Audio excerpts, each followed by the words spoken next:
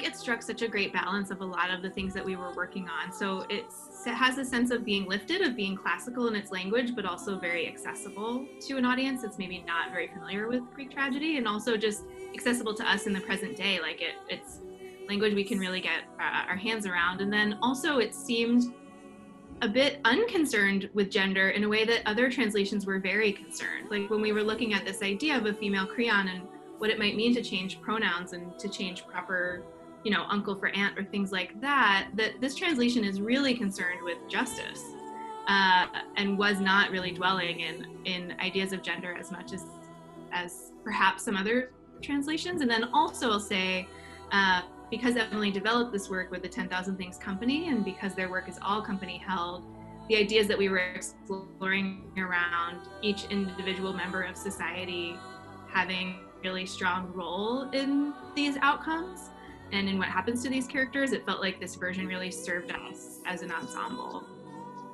Yeah, and I loved that Emily Mann's version starts with creon. Right? Like I think in most other adaptations, you start with Antigone trying to get her sister to go bury the body.